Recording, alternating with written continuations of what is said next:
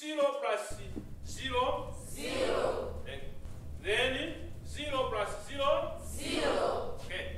5. For these children, going to school is a privilege.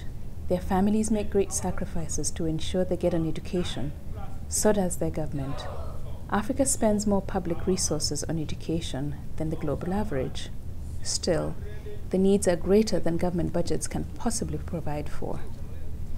Building a strong economy and achieving good health outcomes can only be possible if a greater number of African children, like these ones, are educated beyond just literacy and numeracy.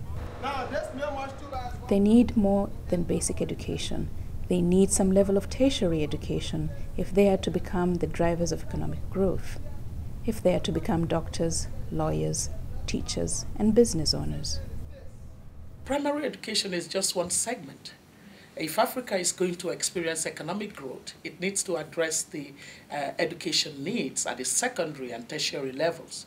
And so at the secondary level, we're focusing a lot more, not just in terms of the quantity of people who transit from primary education to secondary education, and then the tertiary level.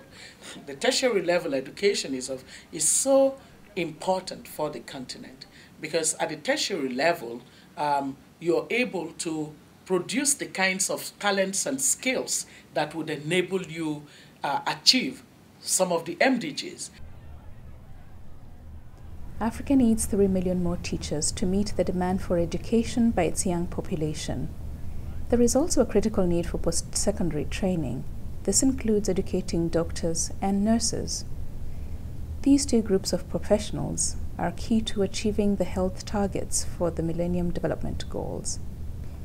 The World Bank is working with governments to overcome hurdles they face in meeting the Millennium Development Goals of universal primary education. The bank also funds tertiary education, including skills development programs, which are key to empowering youth and are needed if Africa is to find jobs for the 7 to 10 million youngsters who join the continent's workforce each year. A mere 5% of the tertiary age group in Africa is enrolled in tertiary institutions, compared to a global average of 25%.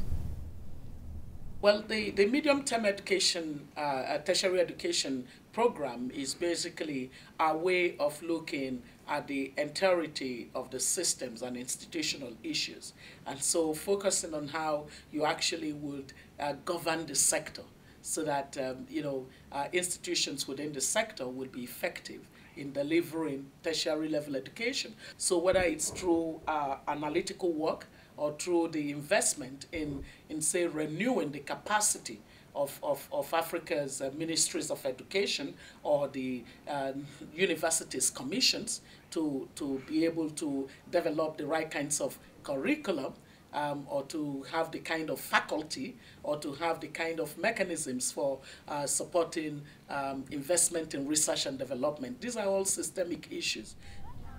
These investments are crucial because these youngsters deserve a prosperous future and the right to realize their dreams of becoming tomorrow's entrepreneurs, doctors, and community leaders.